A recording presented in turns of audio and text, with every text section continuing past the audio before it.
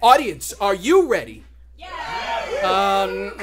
Audience, are you ready? Yes, you thought you were gonna pay to not participate. Troop, are you ready? Well, We're ready. Okay. Well, our first sketch needs no introduction. Well, I guess it needs a musical introduction. So I just do whatever you tell me the whole show? It's in the script. Okay. Play the song. Hello, I am the Honorable Archduke Edmund, Tinny-Baba, Archibald Stoker, Betelgeuse, Crimson Kid Overholt, the 9th. And this is Itsahlbend Theatre. Tonight, in the spirit of the holiday. Yes? You were supposed to take me Christmas shopping, Ed. I know that, Matthew, but my unreliable cousin is absent once more, so I have to tell a story for him. But you have to. I don't have a driver's license. And whose fault is that? I'm not the one who had too much hard cider at the Halloween party and got my license suspended. It wasn't my fault. Of course not. If I don't get my son the World War II model tank build he wants, he shall never speak to me again. Don't most 16-year-olds Oh, prefer yeah, I know, he's a weirdo. But it's not like... It's not like your son is much better. I never claimed he was. Okay, are we going or not? After I finish this story... Maybe I should get a better best friend then. Maybe you should. May I continue now? We'll be quick about it. The shop's closed soon. I will be as quick as the story dictates. Okay, let me tell it. I'm faster. No, it is my duty, and I shall do it. Well, I'm helping. You just bumble on forever if no one pushed you. If you must. As I was saying, I present a heart-warming Christmas tale called Jingle, about a father named Myron who, feeling disconnected from his progeny, attempts to rectify the situation just in time for the holiday. Not a situation I nor anyone I know can relate to, but there it is. We begin at the home of one Howard Longfellow and his rather tiresome wife, Eliza. Did you get the toy like I asked, Howard? Oh, yeah. The tiny... You're doing it wrong. It's more... Oh, the teeny tiny man. The Titan Man. I did, yeah. Go. I've got this. Fine. I said, did you buy the Titan Man?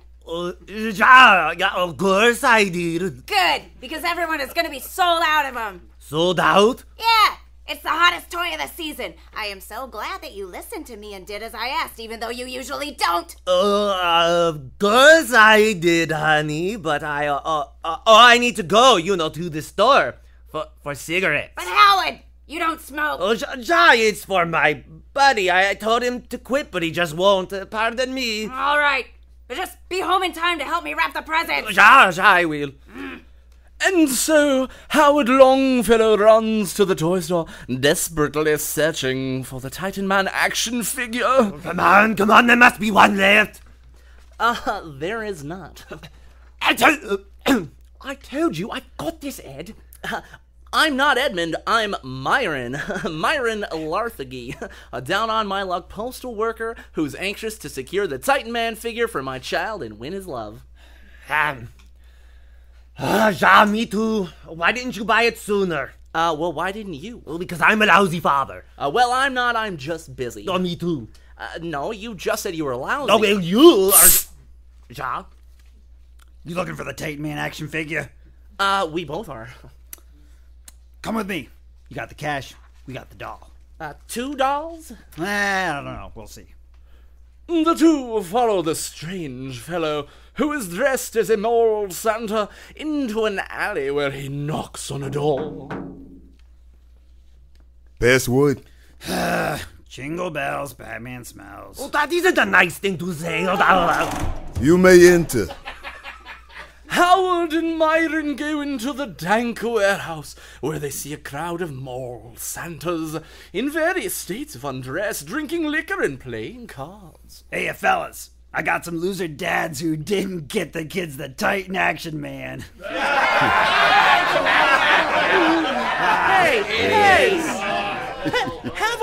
guys. It's Christmas. You know, this gentleman said you might have one for purchase. Oh, he ain't no gentleman. Now you take that back.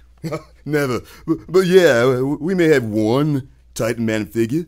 Just one? Just one. I'll give you $50.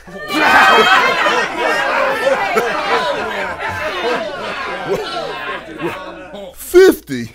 These things retail for 40. $40 for a toy? Oh, that's ridiculous. I don't understand. They sell for 40 and I offered 50. Yeah, but you didn't figure in my markup. I'll give it to you for, say, $300. $300? No, chocolate kisses. Yes, dollars. Well, that is just absurd. Yeah, you certainly is. Okay, fine, here's 300. Now, wait a second. I didn't say I wouldn't pay it. You snooze, you lose. Well, you both snoozed, and the price just went up. $400. Preposterous. Take it or leave it. You guys are nothing but a bunch of sleazy con men in red suits. Hey! What did you call us? You heard me right. Con men, thieves, degenerates, lowlifes, thugs, criminals. At the North Pole, them are fighting words, partner. Then it's a good thing we are not at the North Pole, isn't it? Oh, I'm gonna deck your halls, bub. Yeah, sock 'em. The crowd of mall Santas attack Howard and Myron. They desperately fight their way to the door, barely escaping. Well, thanks. You defended me. Well, Dad's gotta help dads, am I right? Yeah. I couldn't find the key to door. Does that make me a bad father? Look, we get one chance a year to prove we're not screw-ups, and what do? We screw it up. When he was a kid, he thought I was a hero.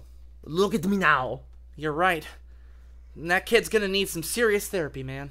Hey, I thought dads gotta help dads. We do, and I'm helping you by telling you you're a bad dad. Well, so are you. Ouch, man, that hurts. I'm sorry. Perhaps I was a little too harsh. You think?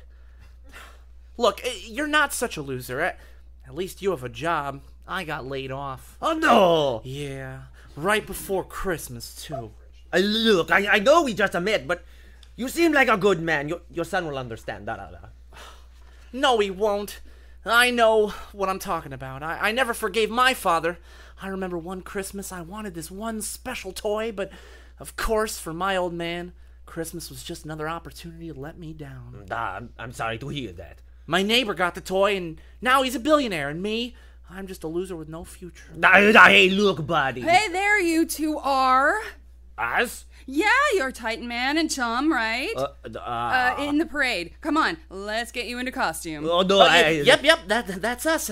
Come on, pal. Oh, okay. The nice lady leads them into another warehouse where they are quickly dressed as the superhero and his sidekick. I feel ridiculous. Yeah, well, when this parade's over, I'm gonna steal this costume and then we'll see who's a real hero to my son. Oh, good idea. Though it would be better if I had your costume. Well, I Come on, time to go.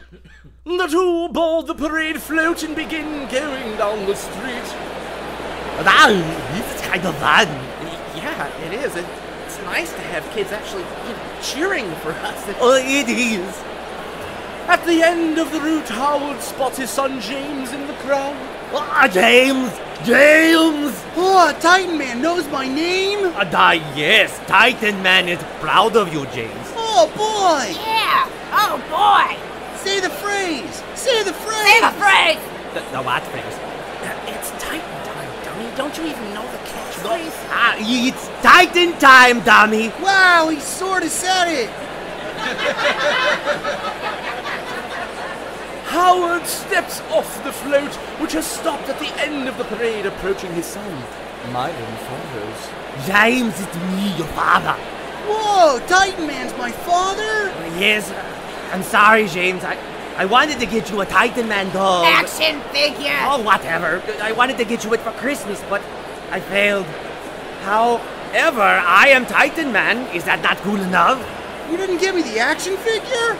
You're the worst dad ever! Oh, wait, now just a minute. Here you go. Your payment as agreed. One Titan Man action figure. Oh boy, give it! You know what? No. You are an ungrateful little bastard, Darren. Oh, Myron, take this for your son. Hopefully he's not such a whiny little bitch. Thanks, man. Merry Christmas. Merry business. I hate you. I want a divorce. Oh, good, I'll take it. And that is the story of Jingle. You made me skip over some really good parts, like the radio contest and the bomb. Okay, this was the whole story as it was meant to be told. I just cut the fluff. The fluff? You skipped some of the best parts. Just finish this so we can go. And that is why I am the master storyteller and you are not. Patience. Which is the moral of this story. That and kids should be grateful for what they get, the selfish little brats. I have been the Honorable Archduke Edmund, Tine Papa Archduke Battle Guys, Crimson Overholt, the 9th. Good night.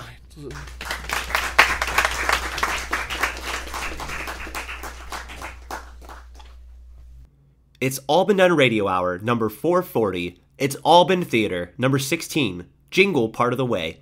This episode was written by Jerome Wetzel and directed by Chase McCants.